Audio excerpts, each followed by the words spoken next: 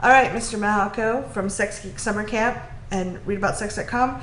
We are talking, I'm Cathy from theintimacydojo.com, and we're talking about how to shoot videos. And someone asked, how can I be more natural in front of the camera? I can talk on stage fine, but I get in front of the camera and I'm just like stiff and unnatural. What can I do?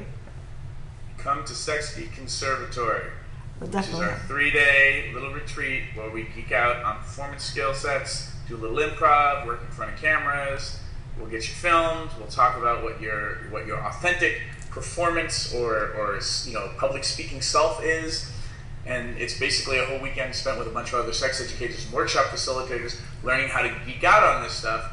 And if you can't make it to something like this, because maybe you're someplace else in the world, or you just can't afford it, or the dates aren't working for you, or maybe you hate me, and why would you spend a weekend with me? Go take some improv comedy classes. That will help you a lot. And then I would also sign up for Toastmasters, which is a public speaking group and organization that's all over the world. Go there for those places. Public Toastmasters, I think, is free.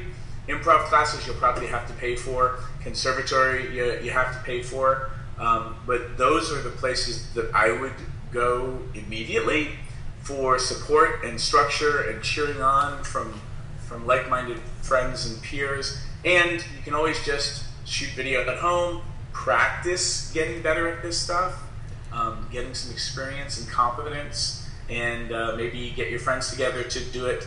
And then of course, like teaching workshops and working with people in groups is a good idea too.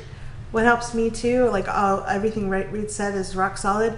I like doing Skype because I'm actually looking at someone while I'm videoing, so I'm projecting to someone. And when I do it by myself, I imagine myself 10 years ago or someone that really needs my help sitting on the other side of the camera waiting to hear what I had to say. So I project it to them. It helps me be a lot more natural, and sometimes it works really well and sometimes I'm awkward and I still release them because I care about the message.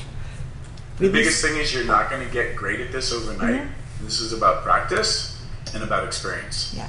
And since you're working with people and coaching them and helping them get better at sex and intimacy because you're more experienced, working with people who have experience in front of the camera or in front of groups, or just practicing over and over and over again will do a lot for your confidence and your abilities. Absolutely. So go shoot some videos, leave us comments below, and rock the world.